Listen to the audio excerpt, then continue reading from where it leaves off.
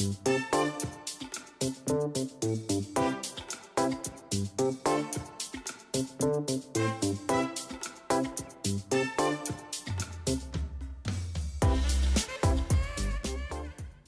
I'd like to welcome back Daniel Barrett, who was with us about a year ago.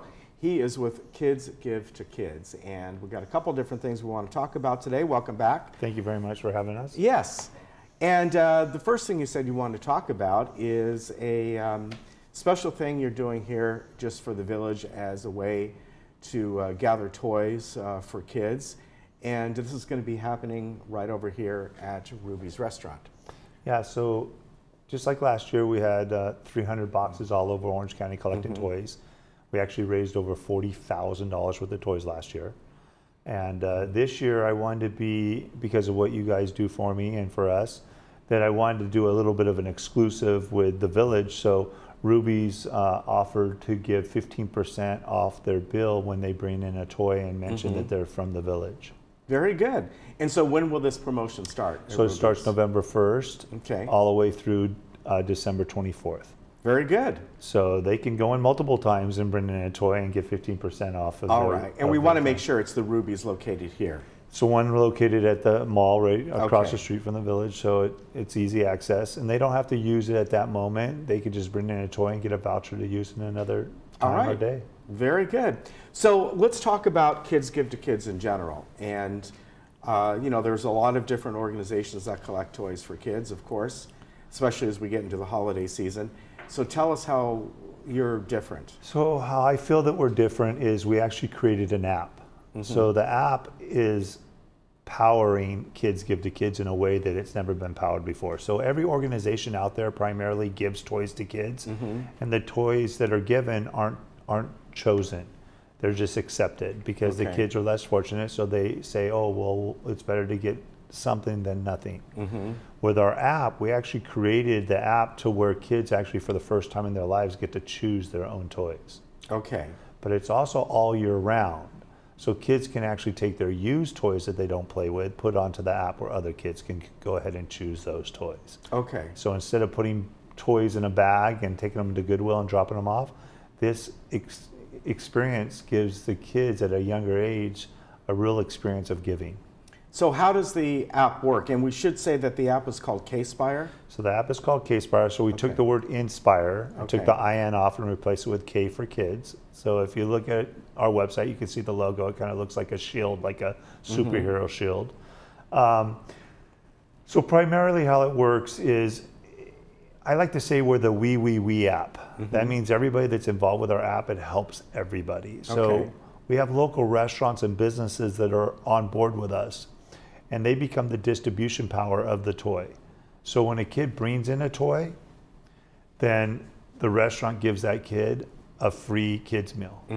And when the kid comes to pick up their toy, the restaurant gives that kid a free kids meal, which makes every kid equal based on sharing, no longer based on less fortunate versus fortunate. So are you saying that someone goes on the app and there's a list of wanted items from certain kids, and maybe you pick out one and then it says, okay, please bring this toy to this location? So actually how it works is every child with their parents fill out their profile. They already get to pre-choose 5 restaurants that they would like to go to in their geo area, or 5 businesses. So they basically have 10 locations within their geo area that is within minutes of where they live to make it convenient. So when a child picks a brand new toy that was put up by another family, then a push notification goes to that family that put up the toy and says, hey, congratulations, the toy's been chosen. Here's the list of restaurants that you can choose from based on the chosen restaurants that that child picked. They pick one of those restaurants.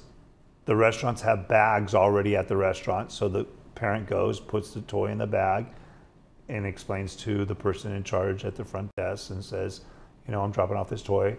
There's tablets at the restaurant, kind of like a reverse to-go order, like a DoorDash or a Grubhub. They click the tablet, push notification goes to the family to be able to come and pick up the toy, and they come and pick up the toy.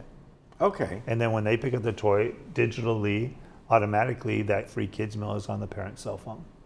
So I guess the part that I'm questioning is the person that is giving the toy, the family, the kid. Do they just go out and buy any toy and then put it online saying, you know, this box of Lego is now available? Right. Is that how that works? There's actually two ways. Because I guess I'm wondering if a bunch of kids who want that toy are all kind of vying for it. How does that work? So there's two ways. One, primarily the goal is, because it's all year round, is that kids are taking their used toys that they don't play with anymore. Okay. So the kids that are putting the toys up are the kids that are taking their actual toys that are no longer playing with to put up as a used toy for these kids to choose. Now, during the holiday season or whatever the case may be, there's going to be gracious givers, which are people that are 18 and over, which could be a parent or whatever, or they may not have kids, and they can go buy new toys and put them up for kids to choose. Okay. Now, as a gracious giver, the gracious giver drops off the toy, but they don't earn a free kids meal. I know sometimes people are like, oh, but I wanted the free kids meal. But it's not the case. It's all about the kids. Okay. And at that time, you know, they also earn points for doing these things. And that's what's really awesome about this, because there's an entrepreneurship to it. So 70% of the points earned is based on task-driven scenarios. So putting up a toy, taking a toy to a restaurant in a fast capacity, you know, sharing the app with someone else. They earn points by doing this, and then those points turn into free haircuts, movie passes, things like that. Okay. So imagine a 7-year-old, you know, daughter or son coming up to their parents and going, Mom, Dad, I think I have enough points for my haircut. Can I pay for my own haircut? Yeah. Is that happening in our society at this time?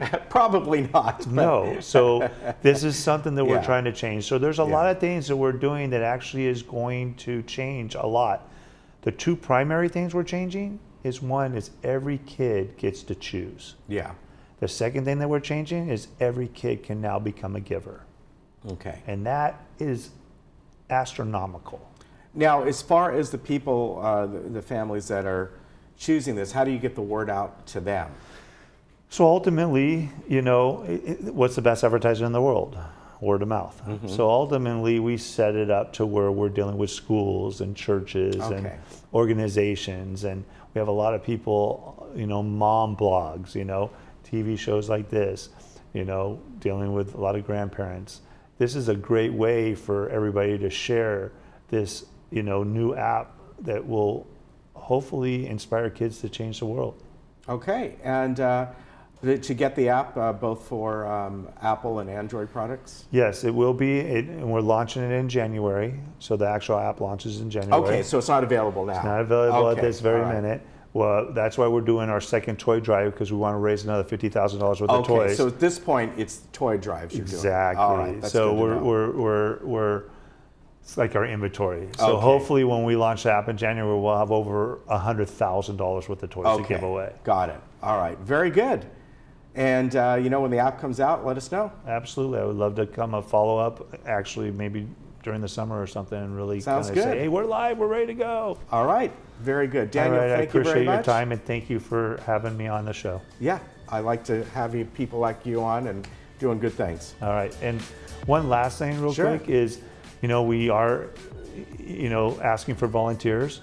And we also, so a lot of the village people can work from home and make phone calls for us and stuff. And actually, we might be able to compensate them for that too. Okay. Very good. Thank you, Daniel, very much. Have a blessed day. We'll be right back.